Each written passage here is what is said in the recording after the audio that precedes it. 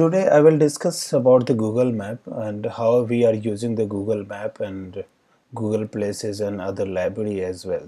So you can see here I have logged in with the console of Google Map, and this is very important credentials if you are using any libraries of Google Map, Google Places, Distance Metric and Geocoder and all that, right?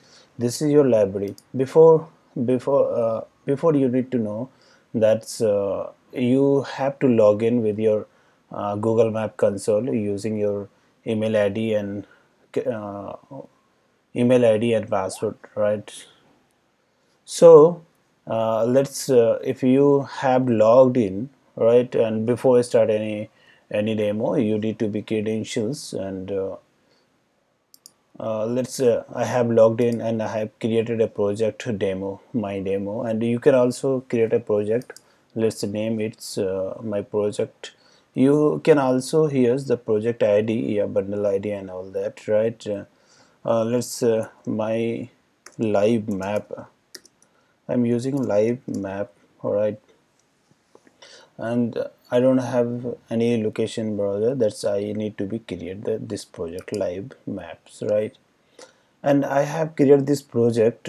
Actually, the credential I just want to uh, use this credential in my project, so that's why I have created the live map project, right? And you can select here live maps, right? Open it. Live map has open, right? And you can also create a credentials for these projects. I don't have any credential to use this, right? Actually, you just if you can see here, and this is your app delegates, and you need to be initialize your credential here, and what the credential would be, right? The provide API key and for the Google Map and Google Places API key, right? And you can see here, right? You can see the live map is the project, and you just click this create credentials and API key, right? You just go with the API key, and this is your API key. You can close this, right? And wait a second, and I have created this API key, right? And you can just copy it and paste your here's, and you can just copy and paste this ones, right? And you can paste this ones, right? And I just undo this, right? And let's go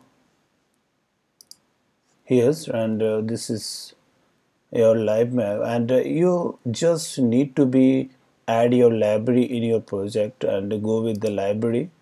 And the library should be, for example, I have a map SDK iOS.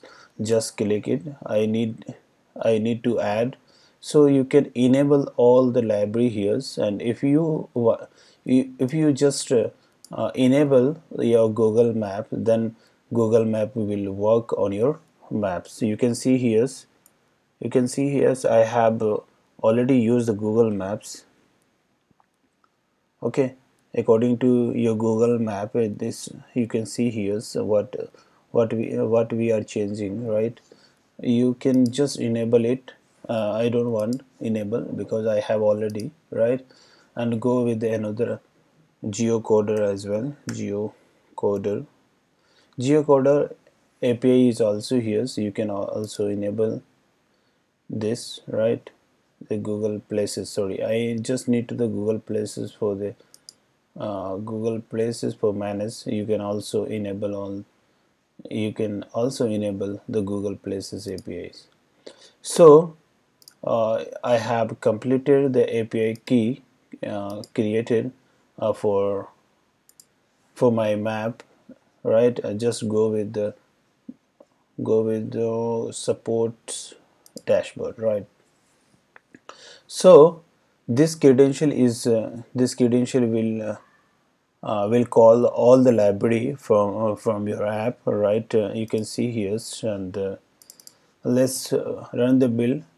If you don't if you are not adding your API key, right, so the Google Map and Google Places is not working in your app.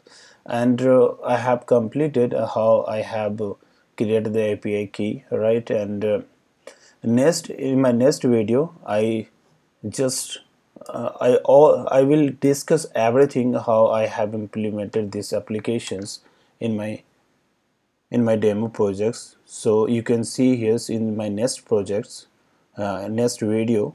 And you can see here I have searched the New Delhi, right. New Delhi railway station. You can see here this is the New Delhi, and what we have need to be call. And for example, we have Okhla, right. Industrial area phase 2. You can see here the Okhla is here, right. In the next video I will come with the all the things, right. So keep watching my video. And if you like it, you can subscribe. And also, if you don't have any understanding, and you can comment me where you just you have an query for that, right. Okay, thank you guys, bye, take care.